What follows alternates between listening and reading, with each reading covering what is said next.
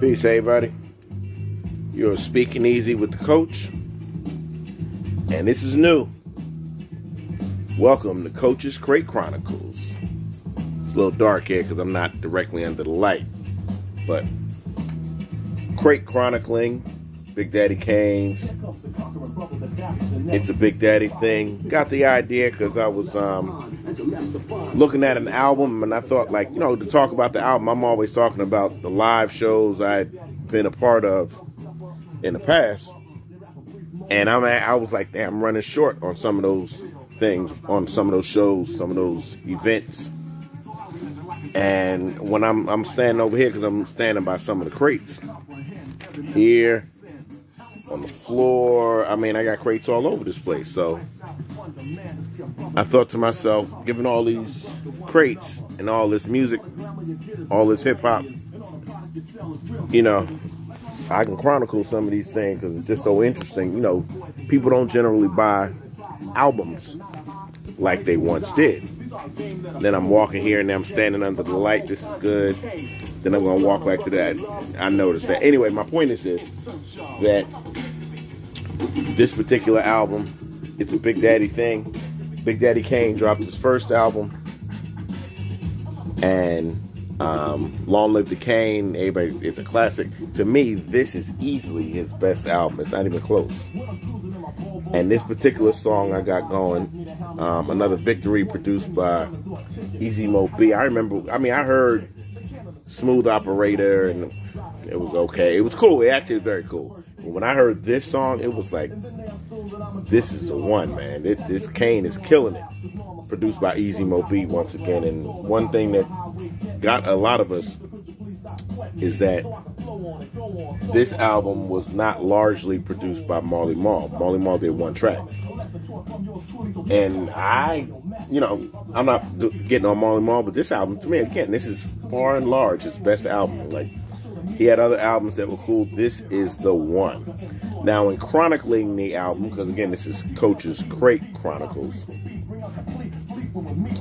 when I go track for track, side one was hitting song after song. The first song, I ain't gonna lie, the Prince Paul work, I was, at one point I said Prince Paul was the man, but on this album he had two tracks and it was so I would have omitted a lot of the Prince Paul, whatever he had on this album, I would have omitted it, me myself. But I think De La Soul was kicking at the time, so Kane had to make sure he had that placement. Anything Kane produced, it was hitting for the most part. He, remember when he did the Long Live the Kane album, he said he actually produced, or at least he composed with samples and beats. And Marley came in and finished it, and they all. So I hear all of the Juice Crew, they had the ideas, and Marley is the one that had the equipment, so he got producer credits. But I'm looking at the whole side one. It was hitting for me. This song to I'm gonna skip ahead to my next favorite song. Oh my God, Young, Gifted, and Black. After Another Victory, Young, Gifted, and Black, maybe the best. I think that's the best song on this album. It might be the best song Big Daddy Kane may have done. At least it's top 5, at very minimum. It's top 5. This song is ridiculous with the BB King sample. Ridiculous. This is the one that Marley Marl did, breakbeat, but whatever.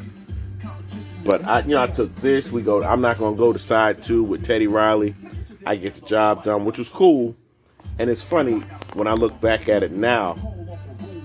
I guess he paid Teddy Riley some money to give him that New Jack Swing sound, so he had to make sure to put a video out. And I was always like, that song was whatever, but I get it. The money he put down on the track, he had to get something out of it, so that was cool. It went on. Anything goes when it comes to Pimpin' Ain't Easy was a trip.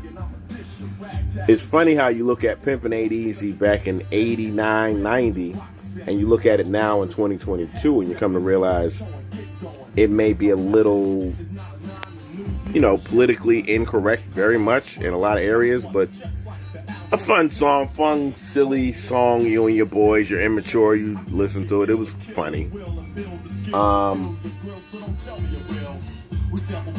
Oh boy, the song he did, "To Be Your Man," with Blue Magic. Why? It's like if you take off the Prince Paul songs, you take off "To Be Your Man," you take off "The House That Sea Built." I'm a New Jerseyan, and I said take off "The House That Sea Built," but I'm gonna get back. You take off all those songs, and this album is like forever, ever, ever, ever everyone's favorite album, classic, yada yada.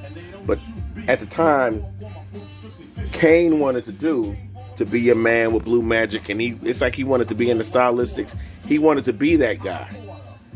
At one point, it was almost like he wanted to be, I don't want to say R&B, but when he said, I want the back, when he was on Arsenio, he said, I want the backdrop that Quincy had. I don't want a graffiti backdrop. And I think he kind of lost sight. When you don't want your graffiti backdrop, it's not hip-hop. And he kind of lost sight of that. But I see what he was saying. I see what he was trying. I see he's saying, I'm trying to get in the mainstream, but in getting into the mainstream, I'm trying to remain urban. I don't want to say he's trying to remain black, but he's trying to remain urban. So I get it. But that, and like I said, the House of Sea Built, hear me, from here in Newark, New Jersey. If you're a New Yorker, you never should have done a club song. Y'all, New Yorkers don't do club songs. They criticize it. And the whole world, and you go to Europe, you go to DC, Chicago, everybody loves club music but New Yorkers. Okay? But they should have kept that, "To Be Your Man." I'm looking at the track listing right here. And like I said, the two Prince Paul joints, I wish they would have taken them off. But again, De La Soul was hitting. Aside from that, this is Big Daddy Kane's best album. It's a Big Daddy thing, which originally was supposed to be titled "The Mac Is Back." I don't know, either one would have been back. This is just good, it doesn't matter. But I'm just chronicling this great classic. You see I got my DAT tapes holding it up so it can be stained. We're going to talk about DAT tapes another time. But again, just me speaking easy with the Coach, chronicling. It's a Big Daddy thing with Coach's Crate Chronicles. Y'all be easy. Peace.